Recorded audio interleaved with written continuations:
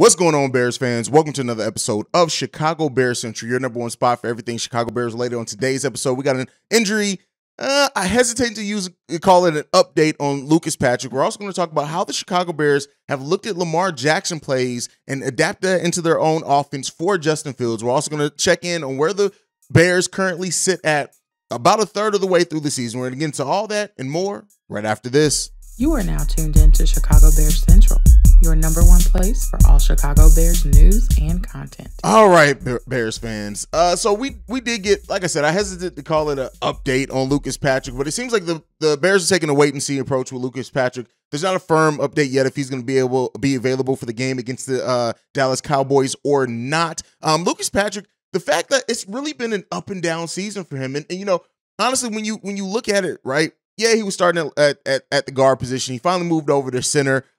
We definitely need him there at center over Sam Mustipher. But at the end of the day, it's like at this point, like when you just can't stay healthy, when you can't be healthy enough to play the position that we need you to play, it raises a lot of questions. So, you know, it is what it is. At this point, you can't control the injuries. But, you know, Matt Eberflus directly said, right now, we're still in the wait and see.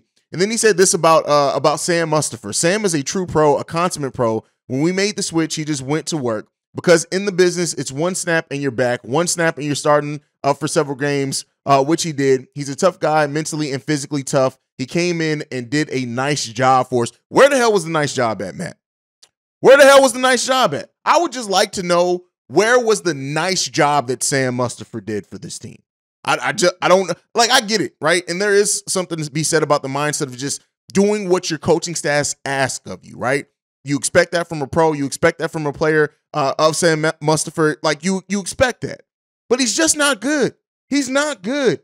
It's just like, where is the nice job? That quote of saying is did a nice job, it frustrated me. And I know it only frustrated me just because I'm a Bears fan and he's played like shit. But overall, it kind of is what it is, man. Yeah, I don't know, man. I don't know how to feel about it. It kind of is what it is there. In my opinion, I think many of Bears Nation as well just feels like, listen, we're over it when it comes to Sam Mustipher. We've seen it. We've experimented with it. We know where it is. It's not good. Let's move the hell on. But we can't move the hell on if Lucas Patrick is not healthy. But, you know, all that aside, we'll see how this offensive line and continues to evolve and things like that. But let's talk about where the Chicago Bears currently are and how do we feel about this team right now? Let's take a temperature check, right? The Bears played their most complete game on the offensive and defensive side of the ball against the New England Patriots, and it was a game in which it was needed. Everything that we did in that game was needed. Yes, we ended up winning 33-14, but at the end of the day, like, every big play was needed for a momentum switch. Everything that happened in that game needed to be happening. The fact that Justin Fields did not get sacked at all in the second half of that game felt pretty good, right? And I want to ask this question. We've had a lot of questions about it. We've had a lot of doubts. While this team still is in need of a talent injection for sure, and I think that we're going to get that in the next offseason, considering the cap space and having more draft picks, things like that. But when it boils down to it, where do we sit with this team? And I'm looking at and evaluating this team, right? And we all knew coming into the season, at least most realistic Bears fans knew that coming into the season, this was going to be a difficult one. This was a season that was all about development, not necessarily the win column, but it was about how you see the players, the team developing game in, game out. And for a few games there, it looked a little stagnant. For a few games there were some questions. And in almost every game, there was some bad decisions made either by the coaching staff, by players, lack of being able to hold on to the ball, Justin Fields at times, not seemingly going through his progressions as quick as we would have liked him to. There's a lot of that, right? But all that was going to be here regardless. But looking at this team, at least for me, and I can only speak for me, you can sound off down below, let me know how you feel about this team. But where I currently sit with this team is that I am, while not in a place of happiness with the state that the team is right now, I am liking the progression that I'm seeing from this team. This team is developing.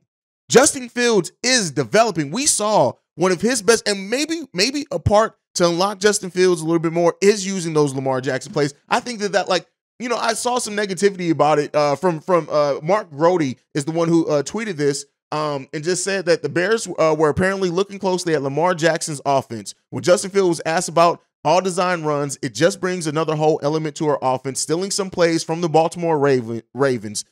Listen, you got to do. This is a league in which it's a copycat league, not as copycat as the NBA, because the NBA is definitely a copycat league, but it really depends on the talent you have on your roster. And if they're looking at Lamar Jackson and some of the plays that the Baltimore Ravens use to unlock him and put him in better positions, and they're now adapting that in their own way for Justin Fields, shows the growth and development that not only this team is doing, but the coaching staff is doing. Shout out to Luke Getsy for being open to do that. You could run into some coaches that are just stubborn on their system. They don't look at what other teams are doing. They want to have players just fit into their system and their ideals and things like that. For Luke Getsy to be able to look at what another team's doing for another mobile quarterback and then say, hey, how can we now introduce elements of this, or still direct plays from this and use this to help our quarterback along his development? Those are great things for me. And looking at the teams, for example, outside of just the offensive end of the ball, because Justin Fields' development is the keys thing, right? That's the biggest thing that we were looking for in this season, is how is Justin Fields' development? How does he progress along as a quarterback of the future for the Chicago Bears? That, of course, was the biggest question coming into this offseason. But you got to look at the other things. Jaquan Brisker is legit, right? And he's building more confidence, getting his first interception in the game Monday night. Huge for him, right? Kyler Gordon, while going through some definitely rough bumps, is putting together better games now. It started with him putting together better stretches. Then he had a solid second half. Then he had a solid game overall. And it's going to be some, I wouldn't necessarily call it regression. There's still going to be some days where we look at it and say, hey, this Kyler Gordon kid's getting cooked. But at the end of the day, like, he's showing development. The fact that this defense as well, benching Robert Quinn, bringing in the young guys in Travis Gibson's, Dominique Robinson, letting them go through the development that they need. Like I said on yesterday's episode, it's time to sit the old guys that aren't really giving you much, and it's time to start building in this confidence of these young players and really taking a look at them. Because listen, everything's going to be reevaluated this offseason for the Chicago Bears. Everything's going to be reevaluated. And you really want to have a look. You really want to see how Dominique Robinson and Travis Gibson project to be your possible starters, because listen, that's less money that you have to spend if you have these two homegrown talent that are developing, and that you can say, hey, we are going to roll the dice with them being our starters at day one heading into next season. Yes, we're only 7 games into the season. We don't want to look too far ahead into just what things can do next season, but you're looking at how you continue to build them up in the season that you have left. In this 10 games that we have left in this season, you want to continue to build in that confidence of these younger players, because if you can get these guys to hit, not only does it save some of the cap space you may have spent next season on trying to bring in more veteran players at that position, but it helps the team overall when you're developing. And it shows, again, Ryan Poles has an eye for talent. And so when looking at this team and where we sit right now, while it's been tough, it's been hard, it sucked, it's been frustrating, it's been a lot of things and negative emotions attached with this team and the way that they've played in some games. But the Bears are improving. The Bears are improving. And I've said it, and I came into the season saying, hey, it may be till week 6 or 7 until we really see what this team looks like. Now we're past that, and it's going to be longer than that. But the team is making steps in the right direction. In the running game, let's be clear here. We have the best running game in the NFL. And when you have that, right, and, for all the talk about, are they going to trade Monty? There's been some rumors there. Are they going to be able to re-sign Monty? Everything like that. When you look at the asset that we have, depending on what Monty wants for sure, if they're able to keep this running core, and I'm going to throw Justin Fields in there as well, you keep Justin Fields, you keep David Montgomery, you keep Khalil Herbert with an improved offensive line, hopefully next season, and Justin Fields developing even more, that's a dangerous outlook for this team. And like I said, I don't want to make it all about the offensive end. I talked about Jaquan Brisker, talk about Kyler Gordon, talk about Dominique Robinson. There are a lot of young pieces that you can look at on this team. Even on offensive line with Braxton Jones, Larry Bourne, like, there's a lot of young talent on this team that I'm looking at now, and most of it I do view favorably, right? The young talent on this team, for the most part, I view very favorably, and I do see them having success, and I do see them going through those growing pains, and I do see them working their ass off. So while we sit here as a Chicago Bears team, and our team sitting at 3-4, right? There were some people that projected the Bears would not win 3 games this season, right? And outside of the win and loss column, which I know the win and loss column, we want to see this team put up wins. It's natural to want to see your team win. It is what it is. But the direction that the Chicago Bears are going in, I have to sometimes step back myself, separate myself as a fan from watching the games, being emotionally invested in the interceptions, whatever else, and say, I'm overall happy with the direction that this team is headed in. There's still a lot of question marks. Let's not get that twisted. Still tons of question marks. But the overall direction, the coaching staff, Luke Getsy's offensive play calling being much better the last few weeks, Matt Eberflus and the system and the culture he's building here in Chicago. I'm overall happy with it. And I wonder if you guys feel the same way when it comes to this team. Let me know all that down below. Now, before we go today, I do want to go over the power rankings. And after the Bears' big win against the New England Patriots, where do we sit right now? So as far as Yahoo Sports, we went up from number 28th in their power rankings to number 22nd. Again, that is primetime games will do that for you. You'll see we've risen quite a bit in each of these. In NFL.com's power rankings, we went from 29th to 23rd.